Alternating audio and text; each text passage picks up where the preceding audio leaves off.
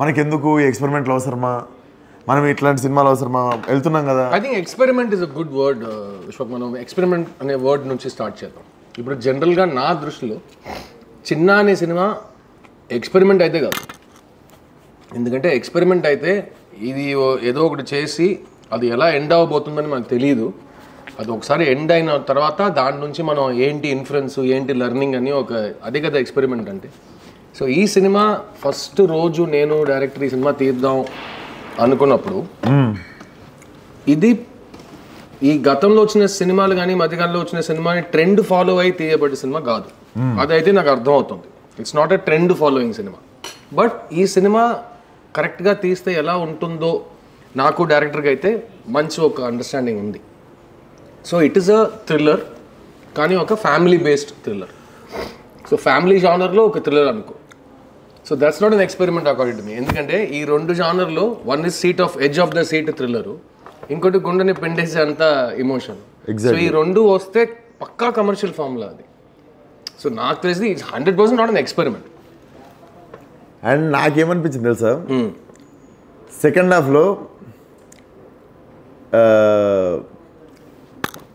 కత్తి సాన పెడుతుంటావు కదా, కత్తి తీసి బెట్రీ మరని అనుకున్నా. బట్ నాకు సినిమా లాస్ట్కి ఓకే వీళ్ళు చెప్పాలనుకుంది చాలా గొప్ప విషయం. నాలుగు ఆలోచిస్తే ఇంకో 10 కోట్లు ఎక్కువ వస్తుండేమో కలెక్షన్లకు, కానీ వీళ్ళు అది కాకుండా ఏదో గొప్ప విషయం చెప్పాలనుకున్నారు. ఎందుకంటే ఇది అలా చేసుంటే ఇది ఎక్కువ డబ్బులు వచ్చుంటాయి, బట్ ఈ సినిమా మనం చూసి దాటి వెళ్ళిపోయే సినిమాగా మిగిలిపోయి ఉంటుంది. ఈ సినిమాని మీరు దాటకూడదు, చూసి అక్కడే ఉండిపోవాలి. మీరు చూసారు ఎండ్ రోలింగ్ టైటిల్లో ఎవరు లేచి ఇంటికి వెళ్ళిపోలేదు, అలా కూర్చున్నారు. తర్వాత పార్కింగ్ వరకు వెళ్ళేటప్పుడు ఒక చిన్న కాన్వర్సేషన్, తర్వాత ఇంటికి వెళ్ళిన తర్వాత ఒక కాన్వర్సేషన్, నెక్స్ట్ డే అది ఫ్యామిలీస్కి పిల్లలతో ఒక కాన్వర్సేషన్. అది ఈ cinema success. This is a universal film. బిడ్డల సేఫ్టీ గురించి తీసిన సినిమా, అవును, బిడ్డలతో కూర్చుని చూసే cinema, gender wise man women అందరు చూసే cinema. So there is no experiment for me in that. But yes, మీరు చెప్పినట్టు ఎండ్లో ఒక వైలెంట్ ఎండింగ్లో వెళ్ళి ఉంటే నిజంగా 10-15 కోట్లు ఎక్కువ వచ్చేవి. Different. I think men would have seen, male ఆడియన్స్కి ఎక్కువ ఇచ్చినట్టు ఒక వాళ్ళు ఇంకా సెలబ్రేట్ చేసి ఉంటారు. ఫీమేల్ ఆడియన్స్, ఫ్యామిలీ ఆడియన్స్ తిట్టుంటారు, ఏంటి సార్ మళ్ళీ మీరు కూడా అదే వెంజెన్స్ బేస్డ్ రక్తం రక్తం రక్తం అన్నట్టు ఎందుకు అని అడిగి ఉంటారు. And also beauty was when he comes back. అంటే మనము ఆ అమ్మాయి వచ్చింది, చిన్నపిల్ల మాట్లాడింది, ఆమె చెప్పింది, అరే వీడి బేసికల్లీ ఫ్రెండ్షిప్ కదా, ప్యూరెస్ట్ ఫార్మ్ ఆఫ్ ఫ్రెండ్షిప్ కదా.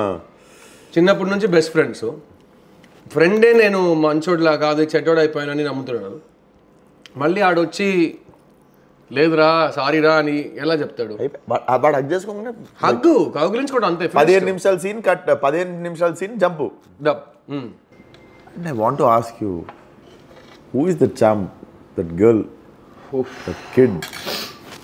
దేవతలా వచ్చింది మళ్ళీ. కోపం వచ్చింది నాకు తెలుసా, గుర్తుండదు కదా పాపం.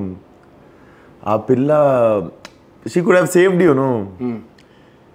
And ఎంత కన్విన్సింగ్గా చేసింది ఆ పిల్ల పాపం. గుర్తుండదు కదా, నువ్వు నేను ఇక్కడనే ఉండు అని చెప్పి వెళ్ళిపోతే పాపం కొంచెంసేపటి తర్వాత చేయి చూపిస్తుంది. బ్యూటీ లైక్ ఆ పిల్ల. సో ఆ పాప క్యారెక్టరు షీఈస్ థింకర్ దాని, అది షీఈస్ అ మిస్చివియస్ కిడ్. తనకి పేరు ఇప్పుడు తెలుగు వర్షన్లో చెట్టి చిట్టి అని పిలుస్తాడు కదా, తమిళ్లో సేటే సేట్ అని పిలుస్తాడు. సేట్ అంటే మిస్చిఫ్, తింగరి తింగరి అన్నట్టు. Please subscribe Yupentertainment. Yupentertainment, please subscribe. Thank you. Thank you.